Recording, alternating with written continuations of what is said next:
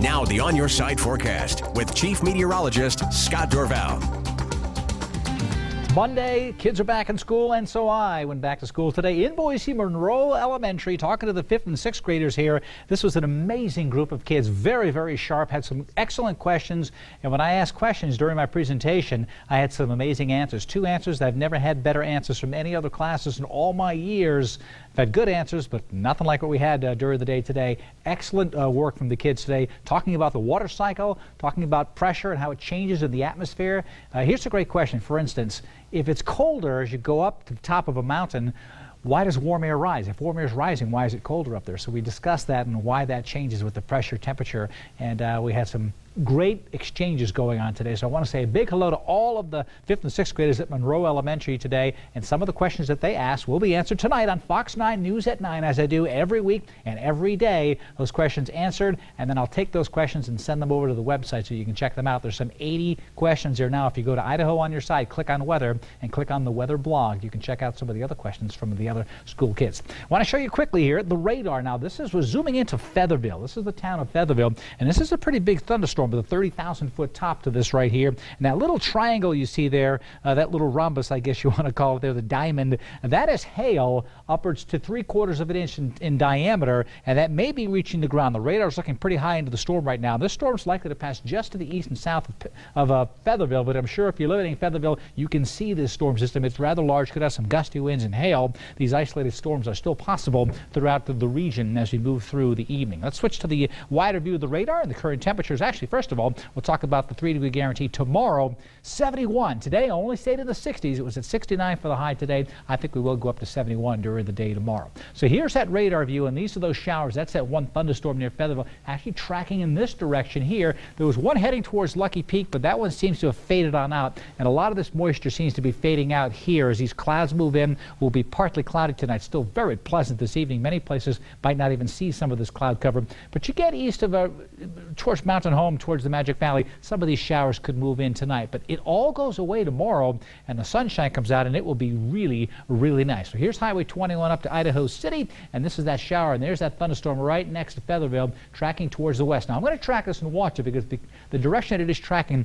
is towards the Treasure Valley here. We'll see if this one holds together and maybe sends out some wind out ahead of it, but again, I think that'll be isolated. Everything around the Magic Valley had some rain falling today, keeping temperatures cool only in the 50s. Much of the rain all rotating in the opposite direction as you might expect. But here's our low pressure right here, and everything goes counterclockwise around low pressure. So there's a bigger area of high pressure and warm weather across the west, but there's a storm system sitting right in the middle of it, and this is cool air that is sliding to the east, but it will still spin moisture back to the west. Notice the cloud cover here increasing from east to west. Eventually this entire influence goes away and the sunshine comes back out tomorrow, and I'm telling you, it will be a beautiful day in the Treasure Valley tomorrow. The Futurecast shows that storm disappearing. Tomorrow morning, a lot of sunshine around in the Treasure Valley. Sunshine all day.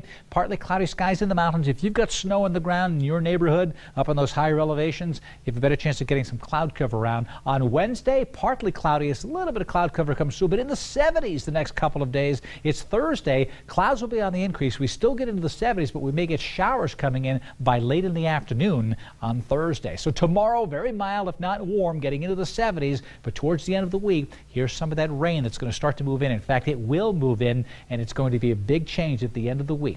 Low to mid-70s. Mid-70s in the Western Valley. Low 70s for Meridian, Mountain Home. Warm and pleasant. A northwest breeze about 10 to 15 in the afternoon with a lot of sunshine. Just a beautiful day again in the mountains. Partly cloudy, near 60 in Long Valley. Mid to upper 60s in Boise County. Some nicer weather further south you go, down to the 4,000-foot level. Really nice. A mix of sun and clouds. And a mix of sun and clouds in the east central mountains. Watch out for some storms tonight, but tomorrow sunshine with some clouds in the 60s in Sun Valley and Fairfield as well. Some nice weather. And the Magic Valley, your nice weather's coming back tomorrow. Temperatures into the 60s with mostly sunny skies. Here's my On Your Side extended forecast.